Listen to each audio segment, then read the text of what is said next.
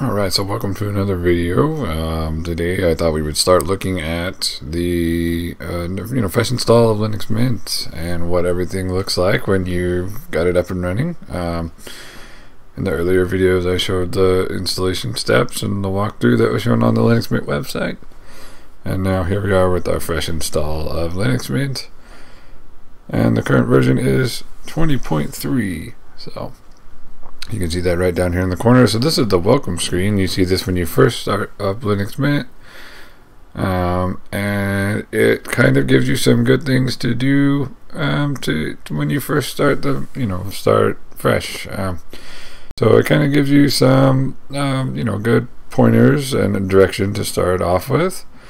So right down here in the bottom right corner, you can see this little checkbox that says show this dialog at startup. So if you don't want to see this when you start the computer, then you can just uncheck that box and then it won't show up automatically.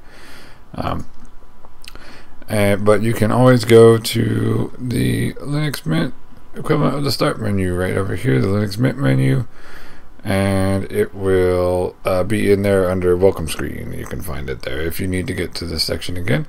So we'll start here on the left where it says first steps, and go ahead and click there.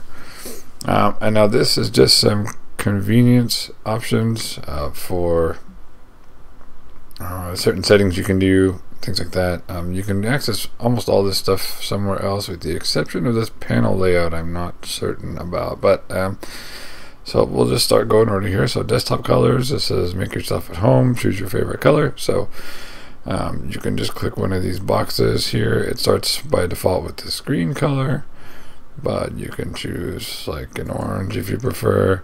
And then you can see it changed the highlighted color to orange. It changed the color of the home folder to orange. And so it's like the accent color is going to be orange for everything, or say you want purple. And then it will do the same thing again, change the highlighted item color, change the folder colors down here as well. I personally like this rather teal colored one, so I'm just going to go with that.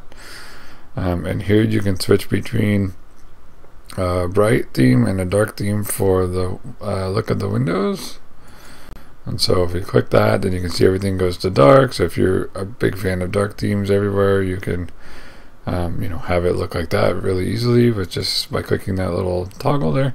I happen to be one of the oddballs that likes the bright themes instead, so I'm going to leave it at that. Now this panel layout section here, I'm not sure if there is a spot to access it elsewhere. This is one setting that I've looked for it, and maybe I've just overlooked it, but I wasn't able to find it in the normal settings, so this might be the only way to access it as far as I know. There probably is another way and I just don't know what it is, but this welcome screen is the best way I know of to find the layout, to change the layout of the panel. So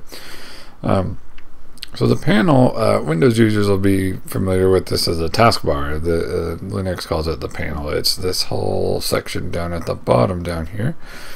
And there's two different ways you can do it. It starts with this modern setup. That's what it's working on off of right now. And it says a larger panel with grouped windows and a small system tray. So I personally happen to prefer the more traditional one with the smaller panel and the traditional window list. Not so much that because it's smaller, but just there's a particular behavior. Like I'm not a huge fan of grouping windows together under a single icon. I never have been. So it's just a personal preference thing. But anytime you want to change it, you can try both ways. And anytime you feel like changing it, you can just come back into this welcome screen and select between these two options here. And it says, note, Cinnamon will restart after you choose a new layout. Any customization you made to the panel will be lost. So if you've modified anything on the panel about its layout and everything, it will be reverted when you switch styles here. So I'm just going to go ahead and hit the traditional one, and then you can see the difference a little bit.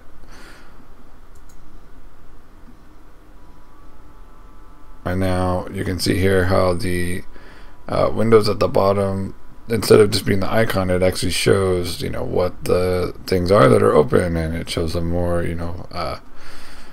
with the, you know, the text labels and all that. And I personally, that's more my preference of style. So but that's just basics. I'll go into customizing the panel itself at a later video, because there's more you can do with that. If you enjoyed this video and you want to learn even more, you can find my books at bookstoread.com/Jonathan. That's books, the number 2, read.com/JONATHAN.